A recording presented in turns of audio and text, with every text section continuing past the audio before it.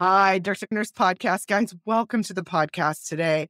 I have Fatima. She is here talking about nursing informatics. So she is my first informatics nurse. I cannot wait to dive into what you're doing with your career. Thank you, Sandra. I'm really happy to be here. I'm excited to meet you and excited to share my knowledge about nursing informatics with you and with all your listeners. Let's dive right in. Describe what your current job title is, what you do for a living, how you see your role, and what it is that you do. So my current job title is Programs and Solutions Manager. So what it is, in a more generic terms, it's a clinical informatics manager. And what I do on a regular basis involves a lot of problem solving, a lot of analysis, collaboration and consensus building with different stakeholders so that we can come towards an understanding and an agreement of what informatics solutions to provide to our patients and our clinicians so that it helps them make decisions in a better way or better, more informed decisions. And that helps to improve the outcomes of both our patients as well as our other stakeholders, including clinicians and our leadership as well. When I think about informatics, and I know that you're totally going to scold me for this, but basically my idea of informatics is EMR, a nurse that's really good at electronic medical records and really is looking for system processes to flow better, how to make the nursing world really flow with the technology world. That might be a really rudimentary understanding of what informatics is, but I guess that's kind of what one of the things maybe a listener is thinking okay, I've heard of informatics, but really what does that entail, that area of nursing? Yeah, and you are not mistaken at all, Sandra. So part of informatics is using systems, right? And including the EMR. But at its core, informatics really is, and especially nursing informatics, is about your knowledge and expertise in nursing. And then you marry that, you combine that with your knowledge and skills in other analytical science. So technology being one of them, computer science being one of them, but also mathematics, like statistics. So that's one of the very basic things about nursing informatics is you need to have some knowledge, skill, and expertise in nursing.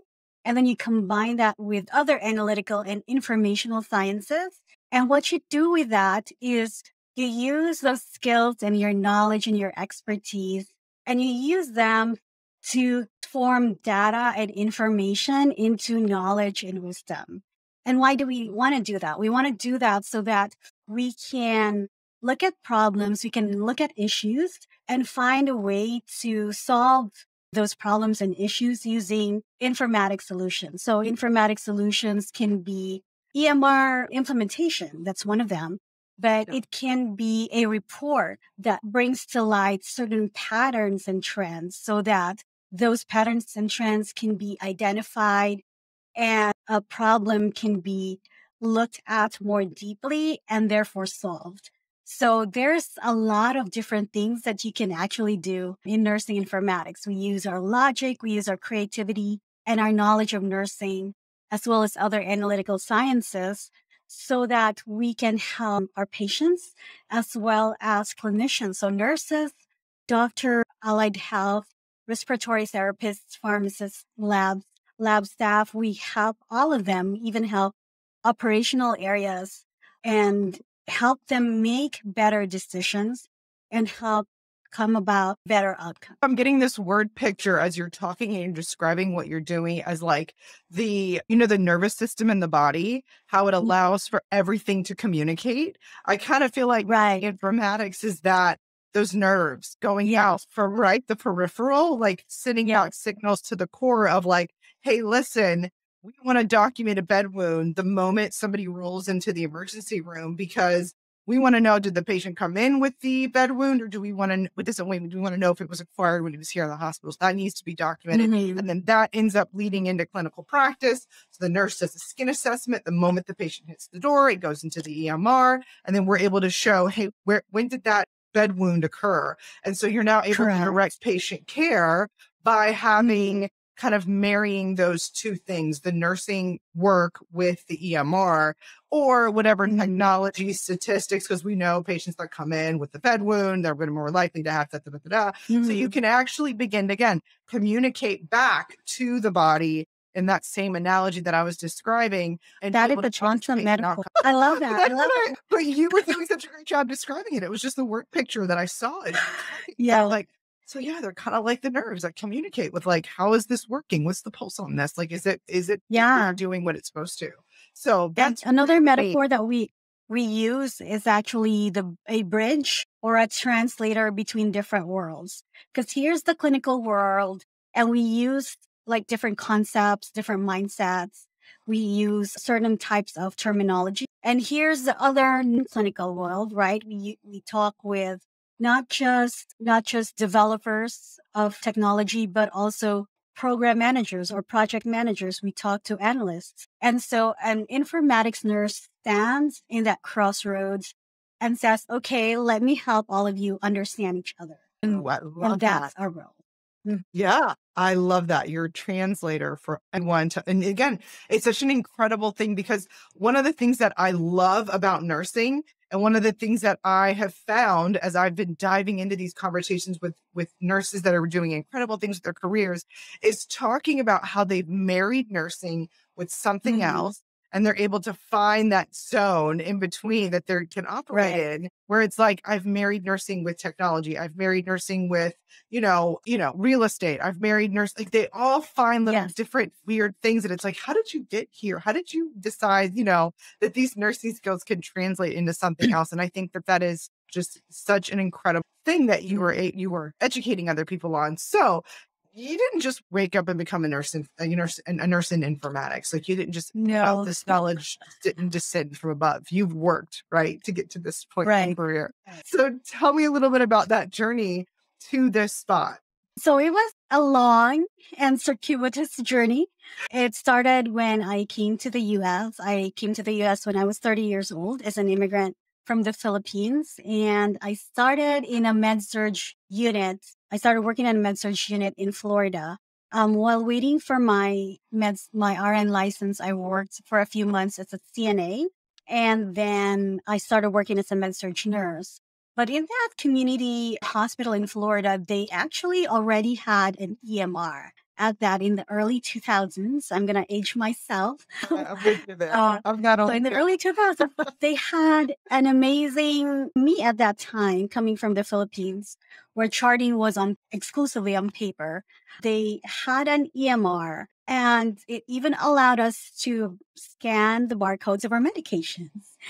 So to me, that was like, oh my God, I really have come to a first world country. It was hard work, but one of the things that was pretty good at right away was the charting part, because I felt like I had an aptitude for just understanding where things needed to go, what needed to be done in the documentation. And I didn't even need a lot of help doing it, right? Like I was precepted, but in that sense, I didn't even need the much precepting. And one of the questions that I asked my friends and my coworkers at that time was, are nurses involved in building this kind of thing? Because to me, I think it just makes sense that nurses would be involved. But at that time, I think it was a little too early to be asking that question. They didn't know. They thought there might be, but they didn't know. So fast forward a couple years, and I moved to California with my husband, and we moved to Silicon Valley and to a large academic medical center there. And they were part of their institution was still on paper, but certain parts were already using EMRs. And they had a 2-step EMR implementation project where they initially implemented one type of EMR, and then about a couple years later, they implemented another EMR, which was Epic. And I was very fortunate in that institution because they valued education and they were very supportive of my career growth. And I volunteered. I was new to the institution, but I volunteered to be a super user for that first. I was going to ask you if you were super using. Yeah, we had at my institution as well. Super user Epic people. Yeah. Yes. At that time, it was actually CareCast. So it's not a very well-known EMR anymore. So I became a CareCast super user. And for my listener, I just thought a super user, what does that mean for someone that's like, I've never heard of that? Oh, okay. So a super user is one of the roles that you can actually do while you're still at the bedside or in a clinical job that's kind of an informatics role already, because you are trained on how to use the EMR system a little bit more than your colleagues.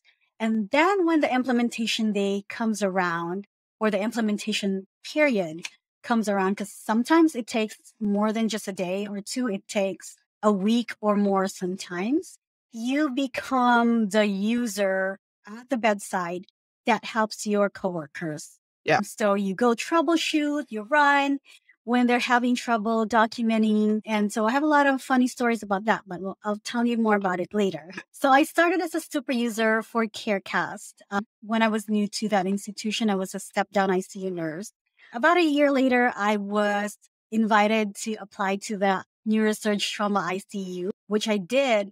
And then shortly after I got off the 3-month training program in the ICU, they were again looking for super users, this time for Epic. And this is just a testament to how people have supported me along the way, because I asked my mentor at that time, I said, I'm really interested. I was really happy to be a CareCast super user, but I'm a little hesitant because I'm new to this unit. And she said, no, apply, because I've seen you as a super user for CareCast. I know what you can do.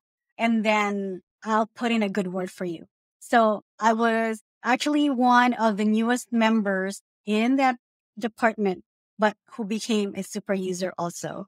So that was a really, really valuable experience for me. And that was actually the experience that helped me to decide that I can be a good informatics nurse, that this was going to be a career that I was not just going to do it to have work, but I was going to do it because I was good at it.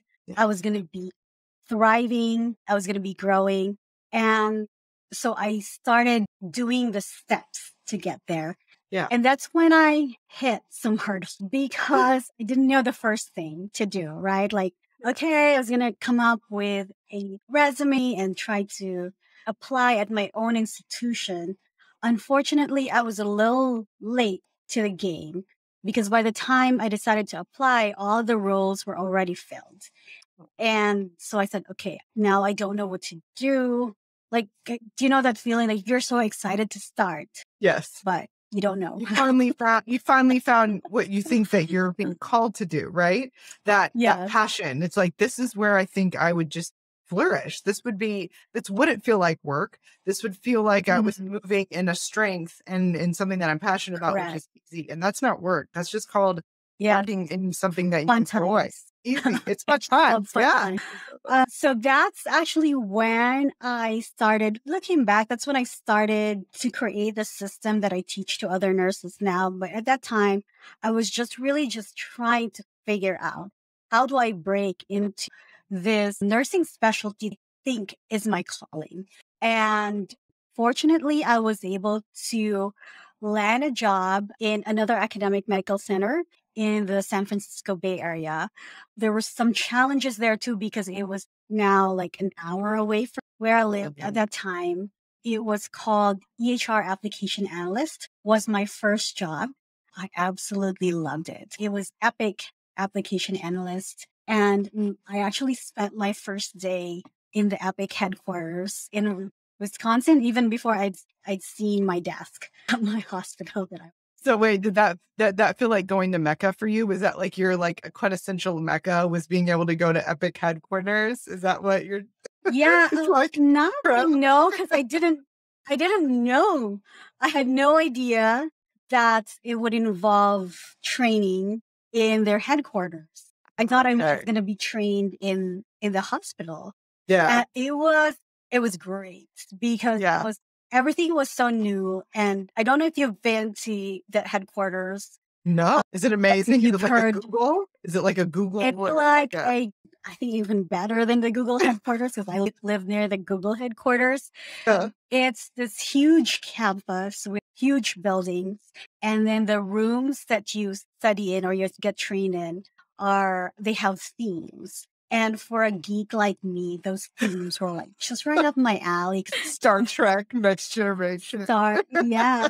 So the Harry Potter. That is so cool. And this was like going to Mecca. This was like going to like some place you've always wanted to see, you know? Yes. It's a Disneyland for it's Disneyland for informatics. Yes. Oh, that is so cool. For healthcare technology. Yeah. Then they teach you, they feed you there, and it's set in like a pastoral setting. So it's a geek headquarters set in like very pastoral setting with cows in the distance. So that's so peaceful. You didn't want to leave. I think you really like that. So they trained you there. They trained me there to prepare for my first job in nursing informatics.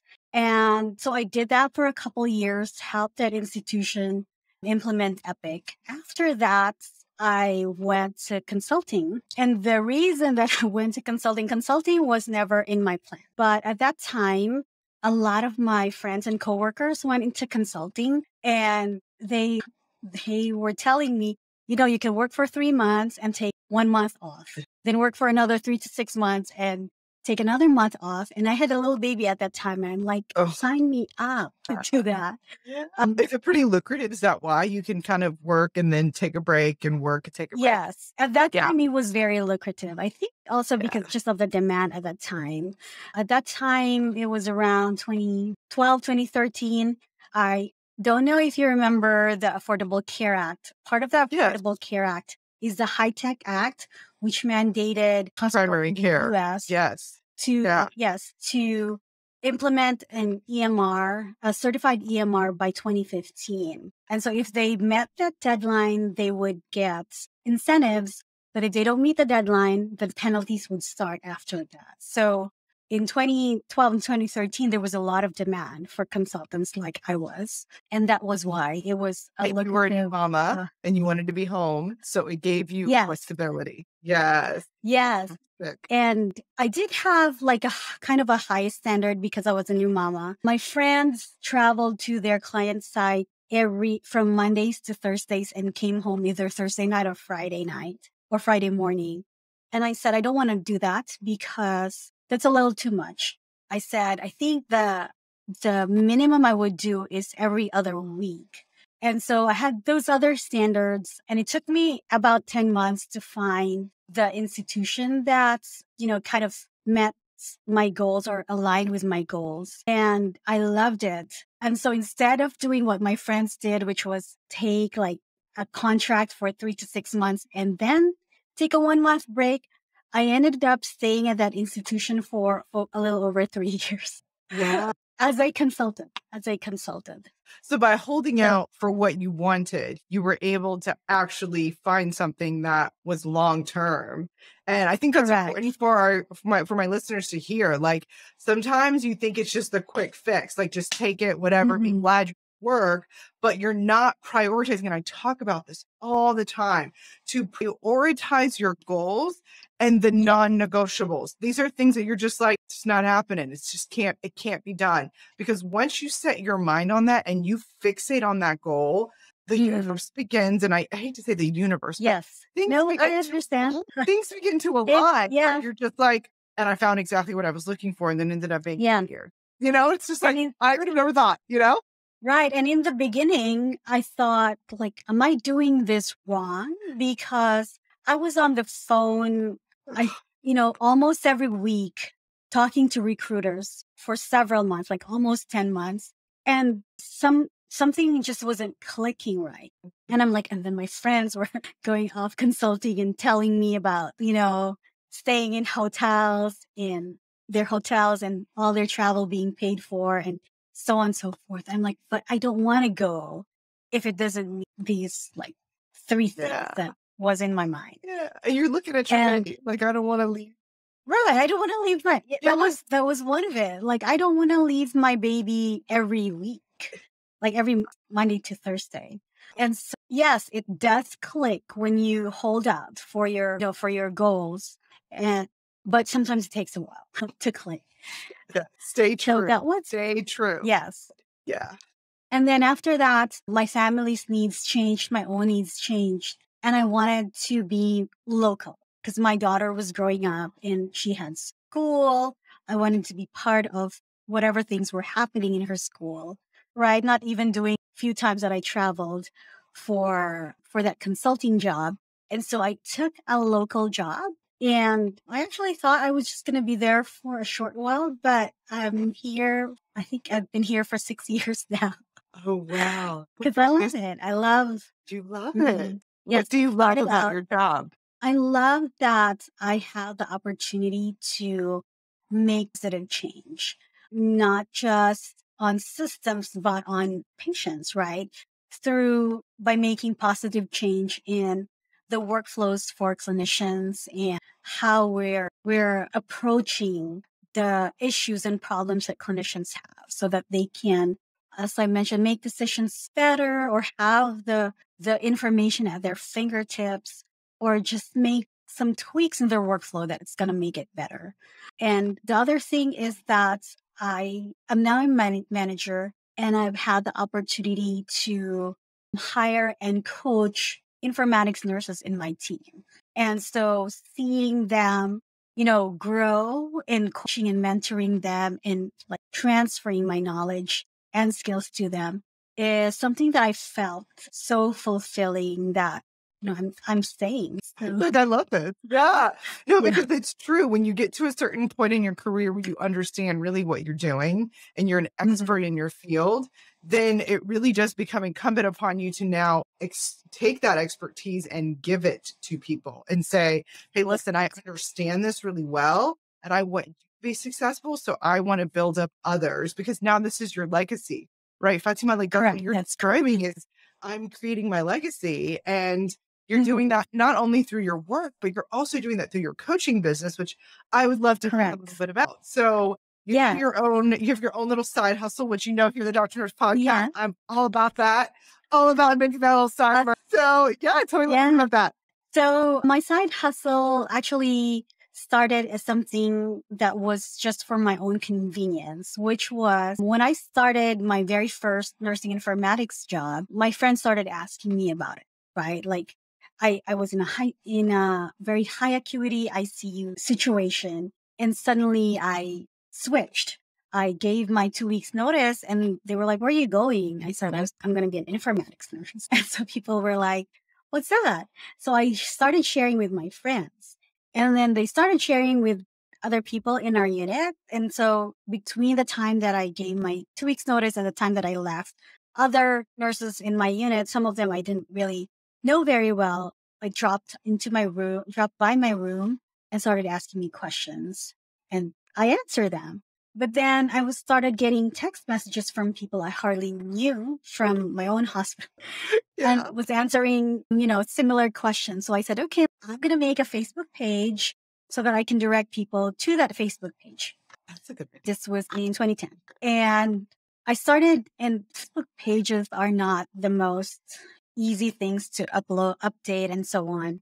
And so the year after that, I said, let me make a really basic web page about nursing informatics. And so I just came up with a web page and started like little blogs here and there. And whenever someone would ask me, I said, oh yeah, look at my blog.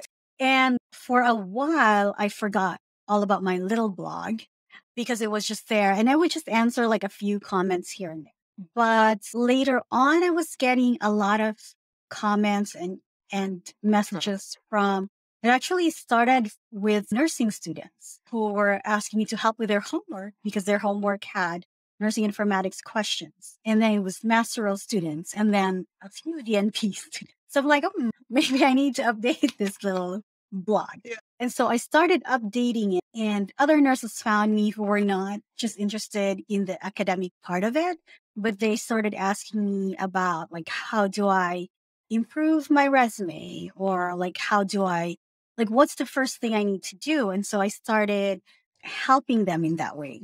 Yeah. Because there's no certification to be a nurse in informatics. You don't have to take a certification, or have they developed that now? There is a certification by ANCC, but it's not a requirement. It's a certification more kind of like an affirmation. That you know what you're doing. That you know what you're doing, but it's not required by many. Some job postings say preferred, but not really required. Okay, got it. And so for a while, I was just doing that, like helping people on a one-on-one basis. And then it came to the point where I was kind of juggling too many questions from many different people. And a really interesting thing happened. In 2019, I said, okay, let me like create a group training thing. And I'll take about 3 months to prepare for it. I'm going to distill all my knowledge from over a decade, for almost a decade at that time, of knowledge, and, you know, work out the system that I used to land not just my first job, but my first 3 jobs as an informatics nurse. And I decided that I would start doing that in February 2020. Very interesting, because COVID. You know what happened in January? Yes, everyone went remote. Oh, yeah. And wanting to work from home. And so that's what I started doing. And over time, I've made some improvements in the training program. I've seen results in other nurses. And I've seen, like, one of the very first things that I was able to help them with was gain clarity about what it is that they actually want from nursing informatics, because nursing informatics, or being an informatics nurse, is not a one type of role. There's actually different roles in nursing informatics. You can be a coordinator, you can be an analyst, you can be a developer, an educator, or a combination of these things, a project manager, a consultant, right? And so one of the first things that I teach is, these are the different roles. What would you like to do? And it is kind of like a clouds parting moment for many of them, because they think, oh, an informatics nurse is someone who does things with the EMR, kind of like you gave an example earlier. And so when they realize that there's so much more to do and to grow into, they're like, oh, wow, this is really what I want to do. And so I've been doing that since early 2020, and really also enjoy, mentoring and coaching and training other nurses to get started in this, like, growing specialty. It's a new, growing, thriving specialty. And so I'm really excited about that. I think that is just absolutely, like, quintessential. Like, I feel like it was a poster child for the Doctor Nurse podcast, like, be it, because it is just, again, teaching a nurse, totally just immersing herself in something, getting really good at it.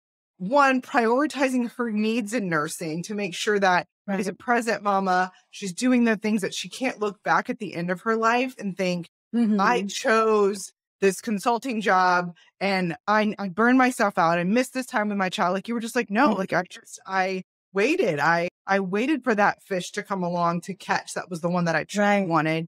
And then you were able to still continue progressing your career while you were able to prioritize the thing that was the most important to you.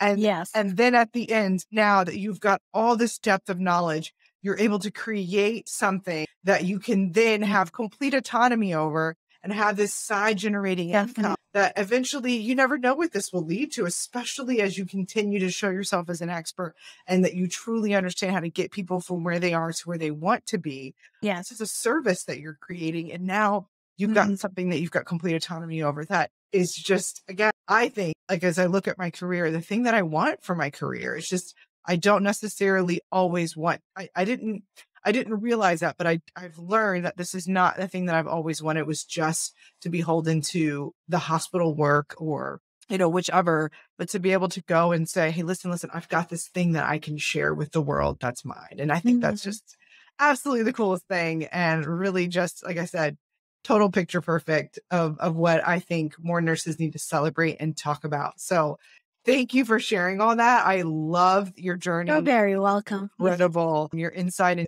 into yourself and what you really wanted for your life. And I just think it's really great. So I want to talk a little bit about one of the things I was thinking is like, you also just finished your MBA and how you decided or why you decided to choose the MBA over the master's degree in nursing, the MSN. We were talking before the podcast and I was like, I think we need to bring this up and talk about it because a nurse that might be like, okay, well, I'll just get a master's degree in nursing and then become a nurse, in informatics, or why did she get the MBA? And I kind of wanted you to delineate as to why you chose that over the master's in nursing. Yes. Before I do that, I want to say that I support lifelong learning by nurses, right? Whatever format it takes, whether it's a formal degree like an MSN or an MBA, or if other nurses prefer to do more like courses or boot camps, because I'm one of them. I'm one of you who are out there trying to learn as much as I can, not so much to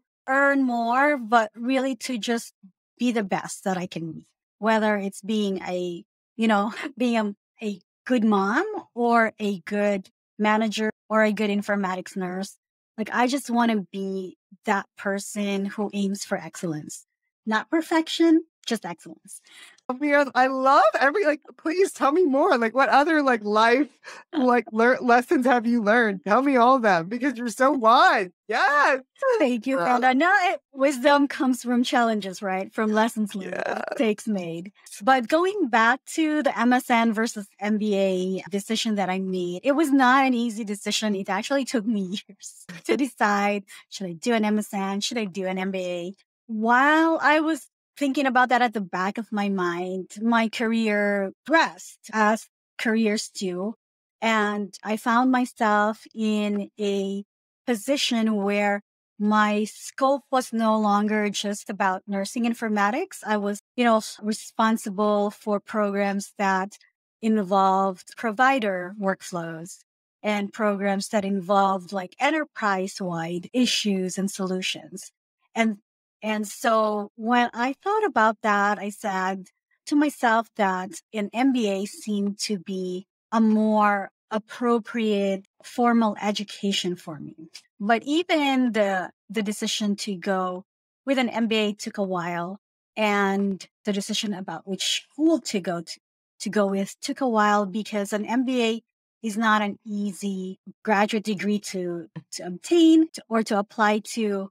And here again is, my standards and my goals, because I was telling my hubby when I was finally made the decision, I said, I want a fully online MBA and I don't want to pay for it. I want to be. You put that out there. Put it out there. Put that out there. I don't want to pay for it. I want to be in an MBA program that would give me 100% scholarship. And so very interestingly, I found an MBA program that was 100% online. And this was around July of 2020. And they were enrolling students. And partly because of the pandemic, they weren't requiring a GMAT. And they were offering scholarships to some students, so merit-based scholarships. And so I applied, I got in, I got a 30% scholarship. And I'm like, should I? Because this is not the 100% that I should put in. And so I emailed the admissions officer and I said, I think that I should get 100% scholarship. Nicely, very nicely, for these reasons. And they were very nice. They responded right away and said, we have a panel that makes the decisions. We really can't, but have you tried contacting your employer because they might have some program? And I said, okay, let me look into my benefits, because I didn't really look into that. And it looked like my employer would reimburse certain educational activities. And so I emailed HR and they said they would reimburse this MBA. You're like, I'm just going to wait for you to show up because it's coming. I put it out there. It's coming. And so it wasn't easy, right? Because of the pandemic, there were increased workloads, increased challenges for everyone. I'm sure nothing comparable to what our nurses at the front lines experience. Nothing close. But there were other challenges to getting my team to be remote or partly remote.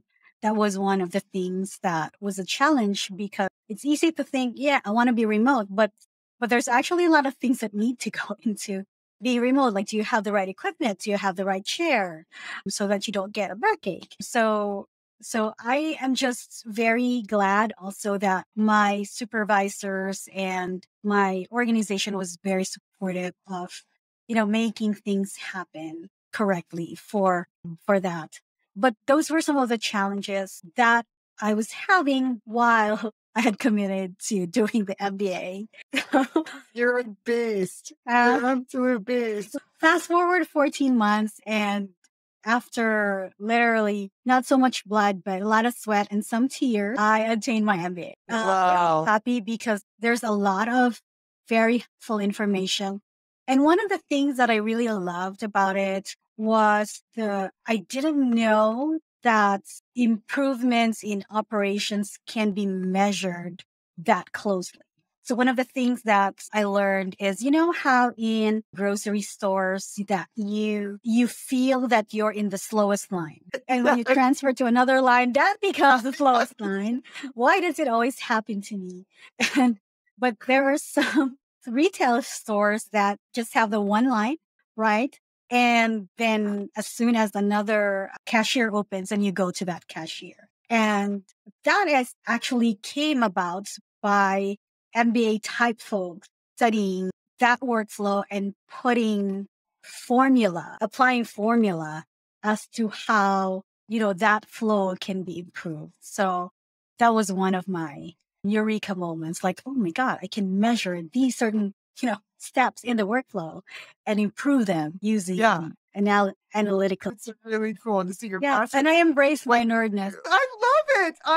You know what is so funny? I love Star Trek, and it was one of the things that my husband, when we got married, he was like, so like, you watch like old Star Trek? And I'm like, yeah, like Deep Space Nine, like Voyager, like. Oh my God, yeah. I love those shows. And he's like, that is so nerdy. And I'm like, well, I guess don't tell anyone. I don't know. Now I'm announcing on the podcast.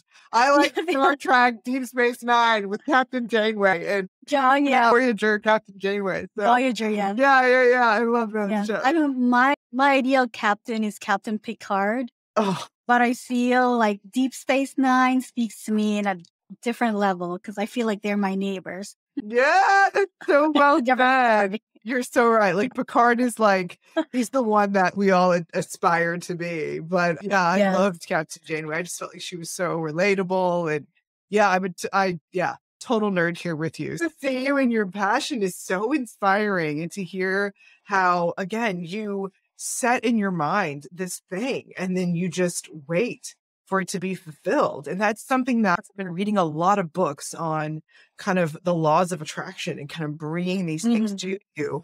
You have to set it in your mind and you have to fixate on it. Right. And you can't break. You can't. And again, like that's when you're starting, you're like, well, should I? 30% is not 100. Should I? And then you're like, I'm going to email them. Tell them I want 100. And then, like, you're just like, no, I'm going to keep going back to that goal in my mind. And I think, again, that's why I believe anyone could obtain anything if you just set your mind on it and you just fixate, you just pour yourself. What were you going to say? One of the things that I teach during my training program is to advocate for yourself, right? Because you can't wait for other people to advocate you. Definitely, there may be times that someone else will, but you know yourself best. So advocate for yourself. You do it in a courteous, respectful, even humorous manner, but do it. Yes, I love that.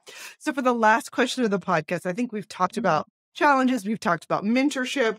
So could you tell me a little bit of advice that you would give to Fatima as she was this new baby nurse? You would look back and say, I would have told her this piece of advice to hold on to and a piece of advice to a brand new nurse starting off in her career you wish you would have known. So to self, who was crying when I was a brand new med-surg nurse, because no ratios and not very good pay. It's med-surg. And, and very hard work. I was crying. literally to my grandma in the Philippines. My grandma raised me.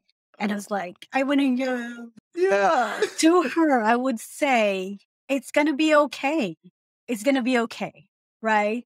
Like, do your best and figure out what you really want to do and then go after it. And it's going to be okay. Like, just relax a little bit, kid. Yeah. I feel like so many guests have also said that. Just, it's going to be okay. Just hang in there.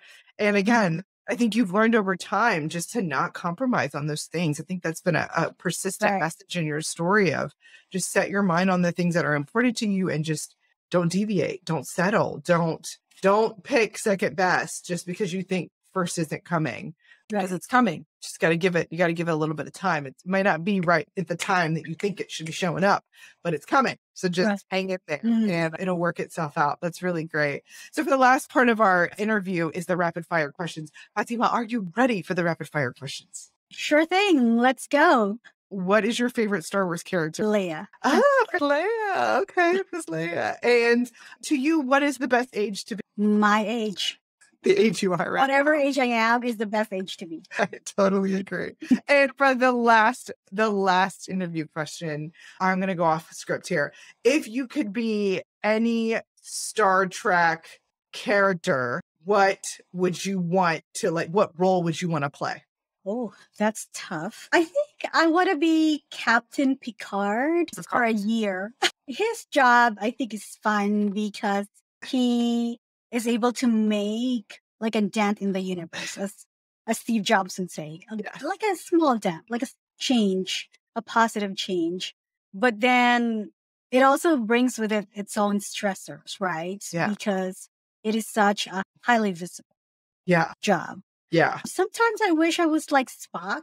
I was Spock. I really, as soon as you finished, I was like, what about Spock? Like, he's pretty cool. Nerd and can compartmentalize. Super analytical, But I think later on we kind of saw that Spock repressed a lot of his own feelings, and then that didn't go quite well for him. Yeah. So I don't want to be one that represses or suppresses myself to oh my gosh, to be able to be perfect. Like I said earlier, I don't aim for perfection, I aim for excellence, and I want to have joy. I think that at the end of the day, that's what I was going for, like to have joy in my career and in my life, and to be in a place where I'm not just doing things to do them, but because I love doing it. That is so deep. I didn't even know we were going to go that deep with that question. But honestly, what you just said is so true, because you want to be able to experience things. And Spock doesn't really get to move into his emotions. He's got to stay very constrained and confined, even though he's very analytical and he has this ability to think and all those different things. Right. Super deep processing on Star Trek, and tying it into nursing. It's totally like what I'm about. For those of you that are listening, thank you for tuning in today. Fatima, thank you for your time. I enjoyed myself a lot speaking with you. I hope we can speak again soon, recorded or not recorded. And thank you for giving me this opportunity to share some of my thoughts and experiences with your listeners. Absolutely. Bye, everyone. And guys, I'm going to link all her information in the show notes so that you guys can find her, check out her coaching program, and just, message her if you're wanting something. She's so much fun on Instagram. That's how I found you. So I love your energy on there. Keep it up, girl. And thank you. I feel like we're kindred spirits. So I really enjoyed just getting to talk to you. Thank you, Sandra. Thank you so much, Fatima. Have a wonderful day.